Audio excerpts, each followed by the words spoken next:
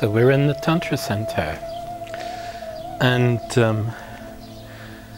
it's an old water mill, and it took us a couple of years to reconstruct it, and we opened 3.5 years ago.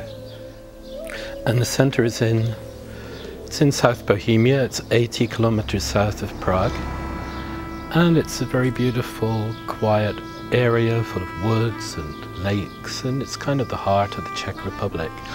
And the Czech Republic is great because it's right in the middle of Europe.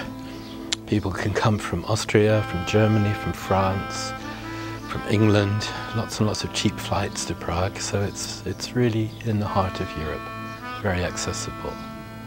We tried to keep the original atmosphere, but make it very kind of clean, and to create a Buddha field, to create a really strong energy here.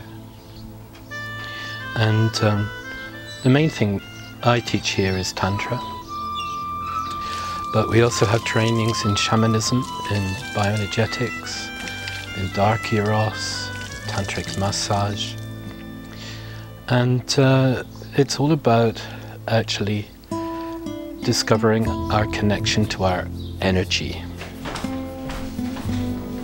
It's a residential center. We have at the moment 34 beds. And with our present group room, 40 is about the maximum. People can sleep in the group room, especially if they don't have much money. In the summer they can camp. So this is our group room, or meditation hall, as the Czechs call it, and it used to be stables. And it has a wonderful acoustic. I hope you can hear it. And it's space for about 36 people, and I absolutely love the roof, which is original. We just cleaned it. Well, you can see the big barn here. This is the next part of our project. It's already got a new roof, you can see, and it will be a big group room, 160 square meters. So that's enough to do energy body work with 80 people.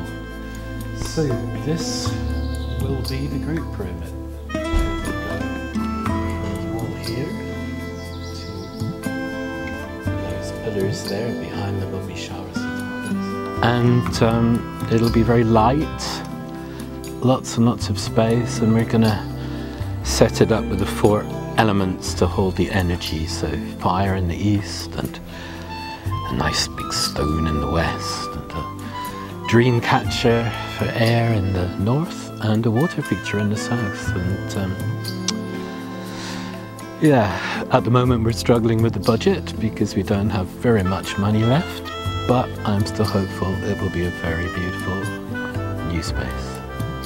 I wanted to create a meditation place outside, and the stone circle holds the energy very strongly. It's a very powerful place to be. People come here in between sessions just to relax and to feel the energy. We do our Beltane ceremony here. We build a fire in the middle, and we do Tislogi, which is a Comanche sacred dance, and all kinds of different meditations in the stone circle.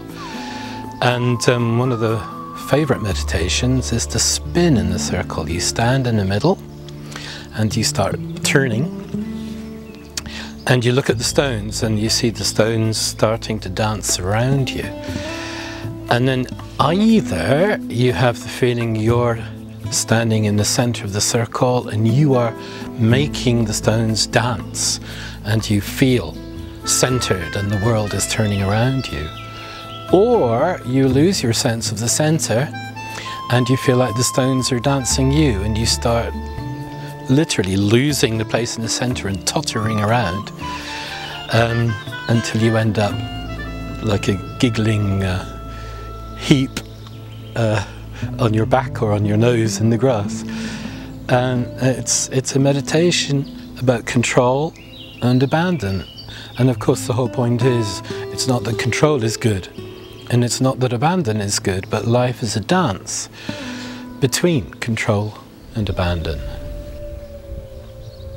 So this is our lake. The lake belongs to the center and the banks of the lake. And it's great for swimming in the summer. And in the winter, when it's frozen, you can skate on it.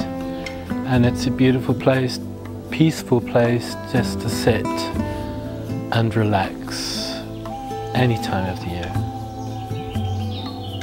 And we have ducks, we have harmless water snakes, lots of dragonflies, and I have even seen a pair of otters here. We have trainings basically all year round. I tend to take January off, first half of February often, because I promised myself I'd go and relax in a hot place and have my main holidays in the winter. So now we're inside the old mill itself, and we still have the old mill wheel, or the inside part, and it has 6 spokes, and so on the website it has become our symbol of the 6 paths of transformation.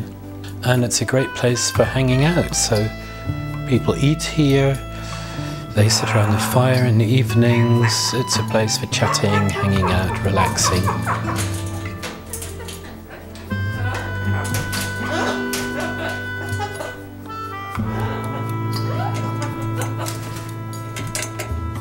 Hello. Hello. You're going to speak English to me today. This is Goldie and Beauty, and they were a gift to me. It's probably a joke about my Cornish background, because Cornwall is a place of pirates, and pirates had parrots on their shoulder.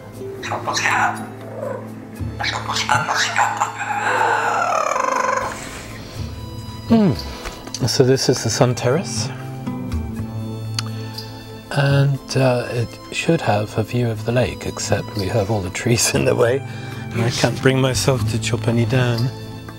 And the idea of this place is it's a place you can come on retreat to take time out from your everyday life and really begin to look what's important.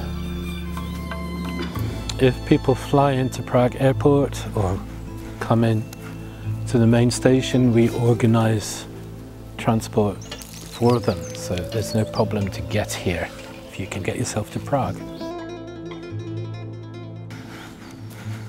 All the details are on the website, pathsoftransformation.com.